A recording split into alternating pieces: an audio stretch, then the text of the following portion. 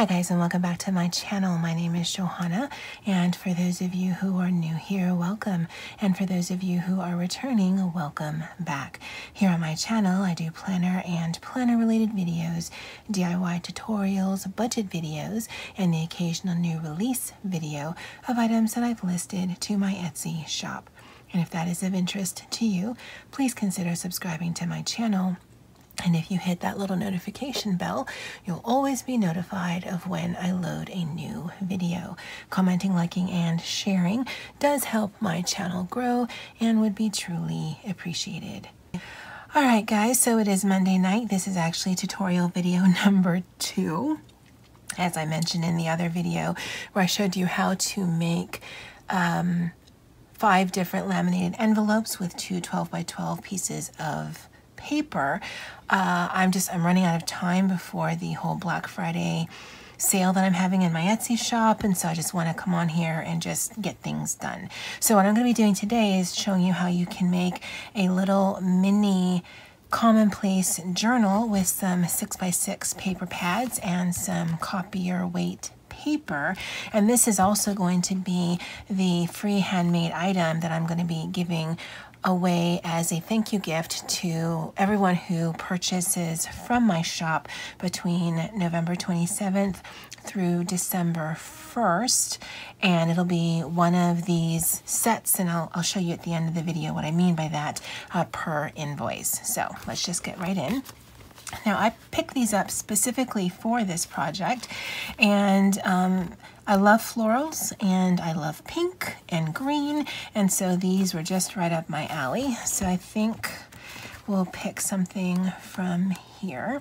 And I like that it's a heavier weight, and I like that it is double-sided.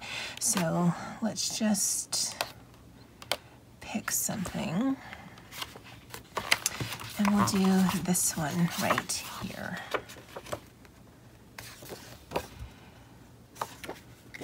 Okay, so for each of these little mini Commonplace journals, you need 1 sheet of 6x6 paper, and then this is just regular copier weight paper.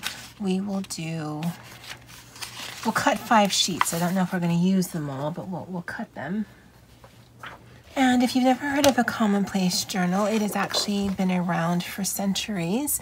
I actually have this one right here, where it's a place to keep things that you've read or quotes, or just things where you have it all in one common place. It isn't necessarily a journal. It isn't necessarily a planner. Really, it's just warehousing specific things that you were writing down in one place that speak to you, whether it's Bible verses or music lyrics or poems or things from movies or whatever. That's really what this is about. Now you can expand upon that and do journaling about what you've read or what you've seen or what you've written. Now for this one, I'm not going to assume that the 6-inch mark is there. I'm actually going to measure it on my paper cutter because it actually is a little bit lower than the bottom of the hole. So that's going to be our cover. And then for this, because this is a standard US copy paper size, which is 8.5 by 11, yeah, the long side is 11, I'm going to cut this in half. So I'm going to cut this at 5.5.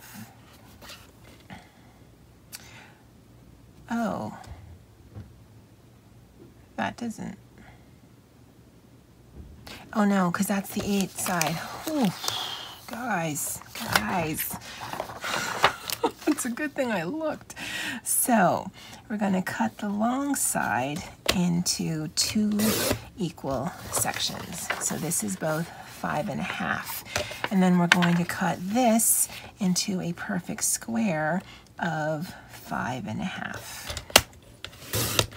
Now, to be perfectly honest, I'm probably going to toss this or just keep this as scratch paper, but that isn't anything that I'm going to be using in this journal. And then we'll cut this at a perfect square at 5.5. And if you're a little too big or too small, it actually doesn't really matter. Okay, so next thing I'm going to do, more so for the cover than for the sheets, is I'm going to figure out what my cover is going to be. Kind of like that. And then I'm going to score it because this is pretty thick paper and I want to make sure I have a nice crease. And because it's a 6 by 6 square, I'm going to score it right down the middle at 3. Now I want this more plain side facing out, and then the more decorated side facing in. But again, if you are making one of these, you get to choose what side you prefer. And for these, I'm actually just going to fold these in half. And what I'll do is I'll fold them in half singly, and then I will stack them together. And if you've ever made a traveler's notebook insert, this is basically how you do it. It's just the scale is different depending on the size of insert that you want. And I think I'll go for 5 sheets, which gives us 4 sides, which I'm not even sure. That make it 25 surfaces. It sounds right. It's 9 o'clock at night to be up at 4:30. Just say 25. Okay, so I've got my 5. I'll put these to the side for now. I will be doing bulk of these once I get closer to the holiday. I need to focus on the actual listings before I work on the free gift part. So I'm going to stack these together. And because it's small, there is a little bit of overhang, but the way that I designed it, it's still covered by the booklet, so I'm not going to be doing any adjustments. So let's count this. 1, 2, 3, 4, 5, 6, 7, 8, 9, 10, 11, 12, 13. Oh, I lost count. Well, the reason I lost count is because did I have 5 sheets? Yeah, that's 5. All right, so 1, 2, 3, 4, 5, 6, 7, 8, 9, 10, and that's the first half. And that would make 10 for the second half. So we have 20 surfaces. Let's see how thick this is. Maybe we should add some more, because I don't want it so thick that I can't staple through it. So this would be 6. This would be 7. And this would be 8.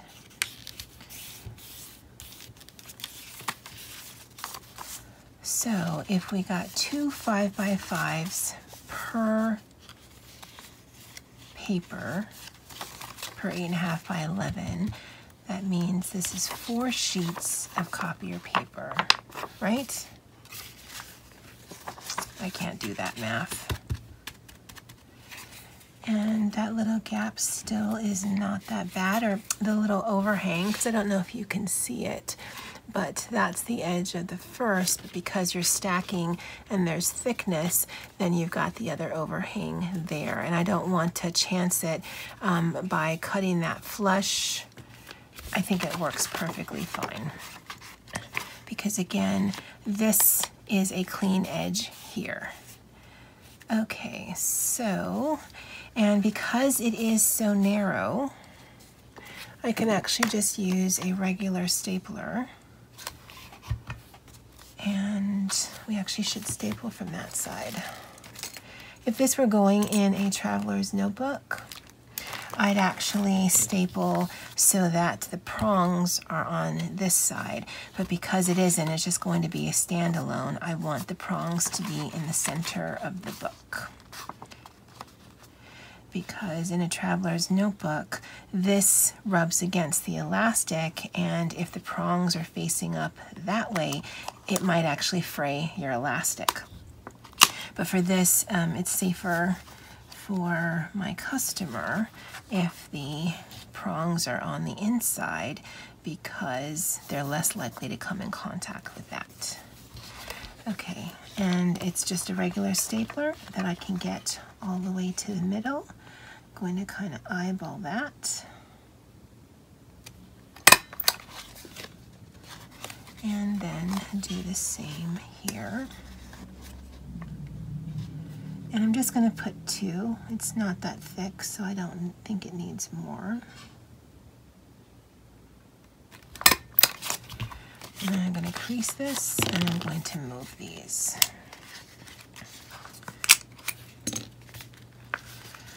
Okay, and then just play around with that. And that essentially is the little notebook. I do have tons of sticker books, and some of them, like this one, have some sentiments. So like for this one, and the reason why I chose a bit of a blank space is I want to put something here. Now, if you're making these, then of course you don't have to do that, but I did, so I just wanted to put that little thankful there, and it ties in. And this beautiful sticker book was actually sent to me in Happy Mail by my friend Andy of It's a Reading Thing. Definitely go check her channel out. And then essentially we've got a little journal.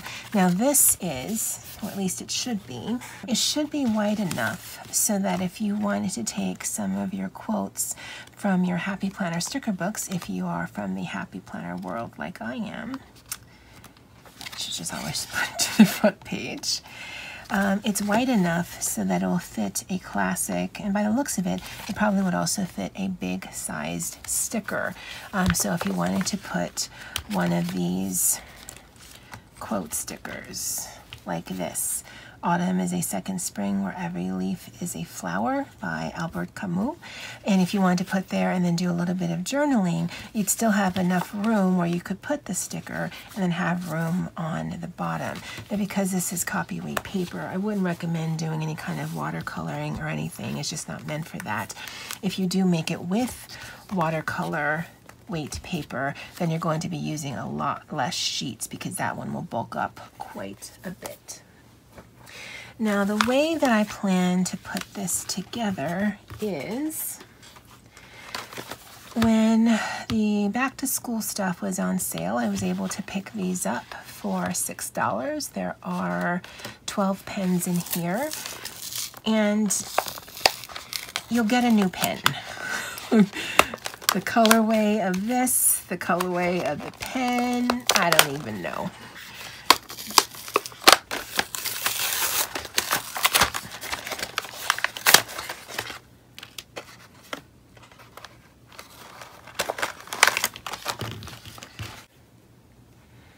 And then I also purchased these from Amazon. Again, guys, I've been thinking about this for a while. And now this was all a set, and if I can find it again, I'll link it below because there's actually 2 sets in here. So there was this floral watercolor set, and then there is this succulent set. And I believe there's 6 per pack, and I've got 6 packs, so that's a lot. So for this as well, I will, and again, it's all going to be random because I'm just going to assembly line these together. So it'll be 1 sheet of one of these succulent packs, and it'll be 1 sheet of the watercolor packs.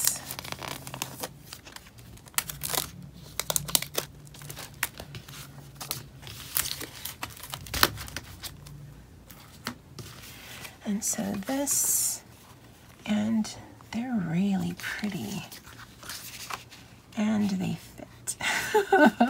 Well, maybe not this one, because this one's quite big.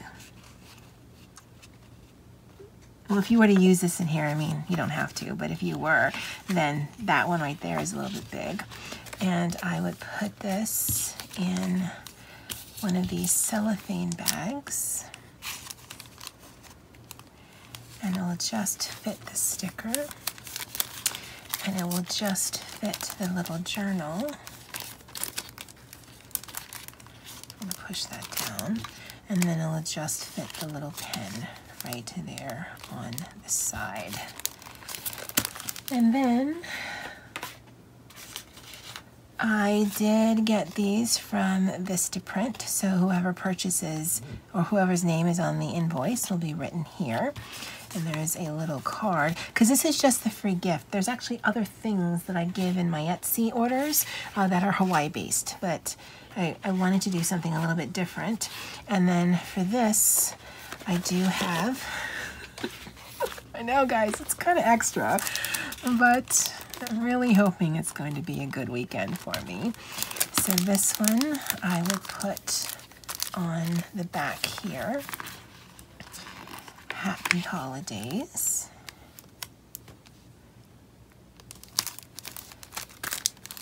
And then this one I would probably attach or tape or something. And there's matching cards, because why wouldn't there be?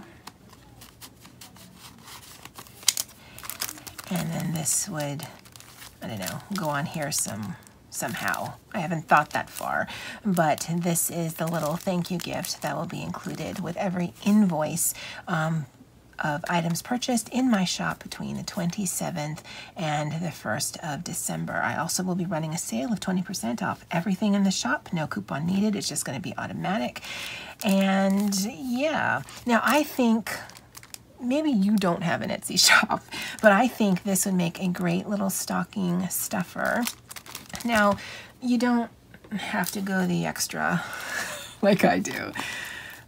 Yeah, because I've been thinking about this for a while, because if you have some of these little things, if you're from the Happy Planner world, you can just include one of these, yeah, because it fits in the little envelope here. You can include one of these. If you wanted to include a sticker, you can include little Post-it notes. You wouldn't need to include anything, but I like that it's a little journaling Commonplace journal set. I like the look of it, and everything will kind of match because everything's in pinks and salmons and greens, because this I found on Vistaprint as well as the thank you cards, and these two match, although that does not match my business card, at least not the flower style, but the colors do, because I'm extra. All right, guys, well, tell me, would you make any of these, and what would you do with them? Do you like the idea of the free gift? I think it's sweet, and I'm going to be bulk doing a bunch of these probably on Thanksgiving. Not gonna lie. But yeah, I wanted to thank my customers for just being awesome. And this is, again, only through those selected days. This isn't anything I usually do for my shop items. Sorry, it's getting late. All right, guys, well, that's it for me for now. Thank you so much for following me on this journey, and as always, aloha.